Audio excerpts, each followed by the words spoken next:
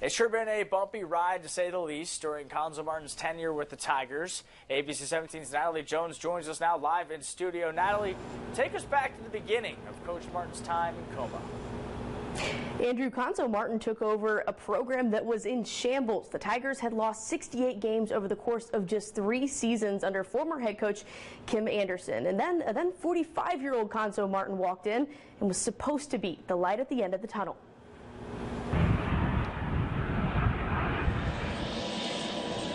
St. Louis native Cuonzo Martin, a young man that was born in the state of Missouri, who prepped at Illinois, who played collegiately in Indiana. Always thought of Columbia, Missouri as his destination. If Mizzou keeps me for 20 years, then it's my plan to be here for 20 years. This is it for me. But his tenure fell short of that, even though the stars seemed to align. Mizzou felt like home for me, so I decided to come back and play here. In 2017, Martin lined up what many, including the team, thought would be an unbeatable roster.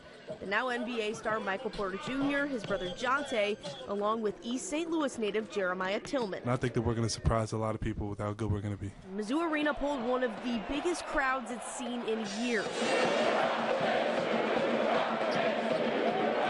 Only for one of the first blows of the Martin era to happen just 10 minutes before the game tipped off. Porter Jr. sat on the bench for that game and the remainder of the season until the SEC tournament in March. So he was in the scores book ready to go, and he just said, Coach, my leg it's not feeling right. So, and that was pretty much it. The team went 20-13 that season, making it just one game into the NCAA tournament, which is the furthest that a Martin Mizzou team has ever made it in the big dance. The team went to the NCAA tournament again in 2021 and lost to Oklahoma in the round of 64. I do believe there's a process to everything you do, and sometimes you can get lucky and skip some steps, and you might pay for them down the road. Following that loss, a slew of players transferred out of the program, including starters Mark Smith and Xavier Pinson. I feel like with us, he hit a couple more, like he was shooting better from the three-point. Now I feel like he's getting to the lane a lot more. Martin went 78 and 77 all-time in Columbia with 3 losing seasons. Coach, he wants gritty, so that's just how we got to play.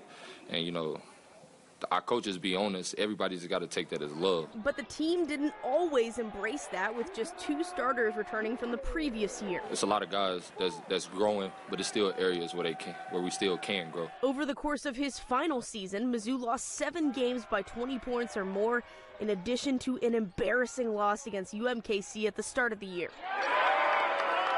Martin's seat grew hotter game by game, but from the outside looking in, it didn't always seem concerning. What I do expect is I expect to get up tomorrow and, go to church. Of course, I count my blessings.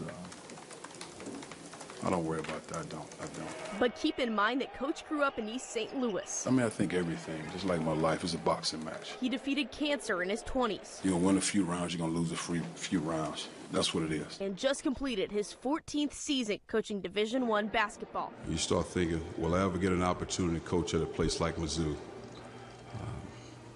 And now to be home, just up I-70 is a tremendous feeling. That feeling faded away. It's hard on me as a competitor. But Martin's impact on his players off the court will not. I'll talk to them until they put me in a casket, so it's not, let's hurry up and say something real quick. I don't need to do that. Well, a national search for a new men's basketball coach has officially begun, and Mizzou's already hired a consultant to help with that search. Now, Andrew and I have already put together a hot board of coaching candidates, and Andrew has more. Mizzou basketball star Kim English just wrapped up year 1 with George Mason. Sean Miller still unemployed after parting ways with Arizona last April. That would be interesting. Chris Mack, the former Louisville coach, recently unemployed after that situation did not work out. Anthony Grant, he's done a nice job at Dayton, including a win over Kansas this year. And don't sleep on TJ Otzelberger. We'll have to get his name right if he gets a job. Reid Francois hired him at UNLV. He is now at Iowa State. We'll have some local scores in just a minute.